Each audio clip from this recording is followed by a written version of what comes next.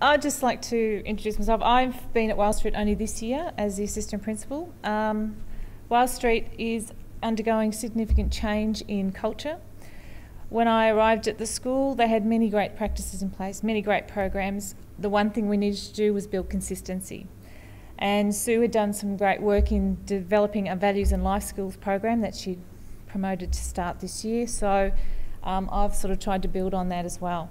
So when I came into the school at the beginning of the year, we started to look at how we incorporate the rights and responsibilities into the values and life skills program that's been set up. So we did a number of PD sessions. We talked about positive relationships. We brainstormed what we felt was good teaching, what were good relationships built on, and so on. And then we talked about responsibility for behaviour. Who is actually responsible for the child's behaviour? And that made some interesting discussion as well. We talked about the kinds of power and also the voice. And that was a really important thing too, about the adult voice and using that in maintaining the calm. And I must also give credit to the staff that are at Wales Street. I found when I walked into the school that it is a very calm school. There are teachers there who do operate on that philosophy anyway. So we did have a strong base to build from. As I said, we had a start of the year program where we linked all this together. We gave teachers like a structure to work with.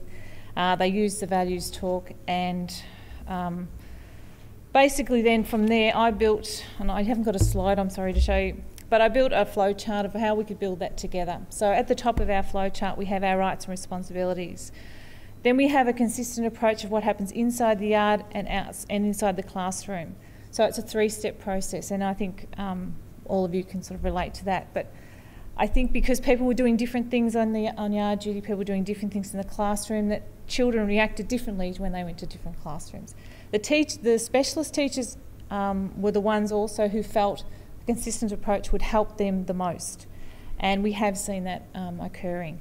One way we thought to do that, because we're a school, we have 18 grades, we have 4 specialists, we set up communication books. And even though it sounds like a negative thing, but teachers can write positive things in those communication books. But they are a way of recording behaviour. And so a class, when they go to the art room, takes the communication book. The teacher can write positive things. They can also keep a record, because quite often what was happening in the specialist class didn't always get back to the classroom teacher, and so therefore there were different standards being not addressed. So that support system was put in place for the specialists, but also to feed back to the teachers. And one of our teachers in grade 5-6 also has a values training system, which is built on that. And if you get 3 names in the book, then you visit Noel at lunchtime, you do values training and you talk about the values and so on. So some would call it brainwashing, but then he had a lot of success with that, because we do have a few children in 5-6 area who are challenging, who doesn't?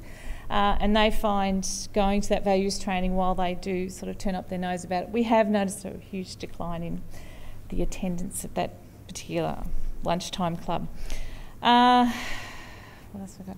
We also collected data from the staff on what they felt they were strong in. We used Ray's survey.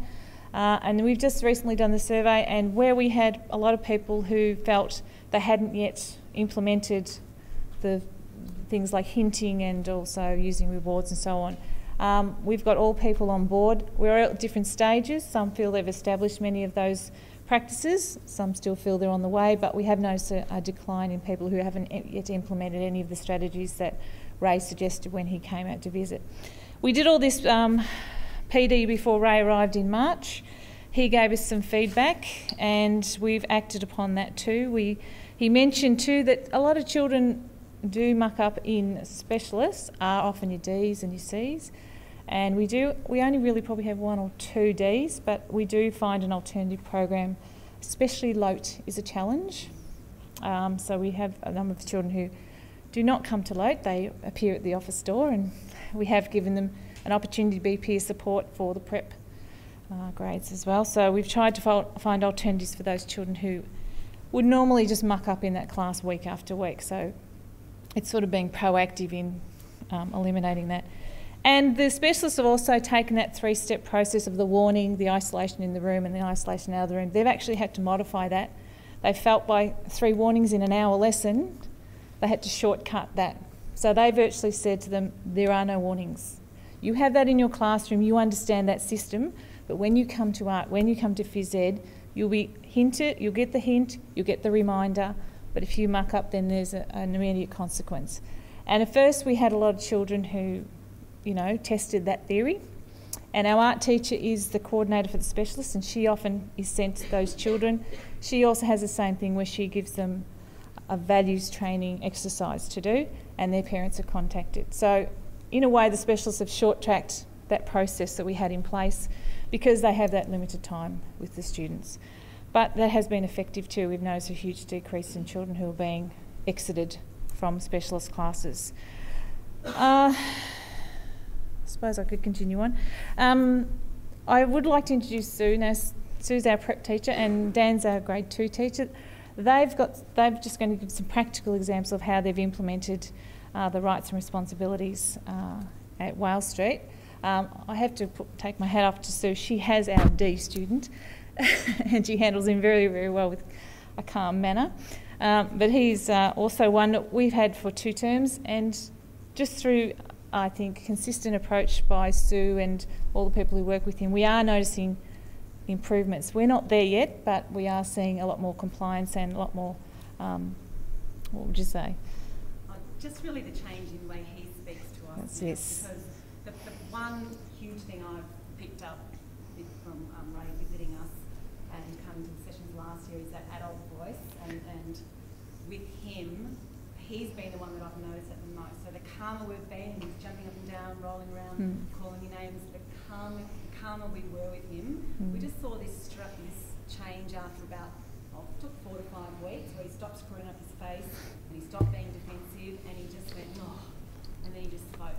He just spoke calmly. But a lot of that was relationship building and just saying to myself, okay, I'm not going to take offence. It's not, you know, that's just where you are. It's not about me personally. It's where you are. So yeah, that was the one thing that worked the most. So as I said, we don't have a lot of really challenging students, but this one is particularly challenging. And we have used a lot of Ray's advice and found that we are starting to make some inroads into that with that child and his behaviour. I'll hand over to Sue and you can go through your... Thanks, Jenny. What I wanted to say was I've been at Wales Street for 4 years, and what I have always noticed is that if you go to individual classrooms at Wales Street, everyone's doing something fantastic, all at different stages. And I guess our big challenge was how we're going to pull that all together so it's consistent throughout the whole school. That's how we came upon this idea of sort of mixing our school values with rights and responsibilities and implementing a whole school values and life skills program from the beginning of this year, because we needed everyone to show us what they were doing and sort of pull it all together. So I'm just going to quickly run through some of the visuals that you'll see if you came to our school and visited the classrooms. They're all slightly different as you move through the school. So this is what you would typically see in a prep room, and I think someone else mentioned that photos are a fantastic way to go. So when we first saw students doing something, take their photo, put it up. So we've got Luke here working tough. So now during the day, if I notice that he's wavering a bit, he can go and get that and put it on his table, and it's his personal reminder. So using photos of the kids was an excellent strategy, and it's there for the kids to see all the time. As we move through into the 1-2 area, you start to see that there's more student input. We've still got the rights and responsibilities. There's still some photos. But students are now, because of their experience at school, they know a little bit more about what they're talking about, so they were able to give the teacher ideas of what they wanted to see and what things were distracting and what would help them feel safe and focused.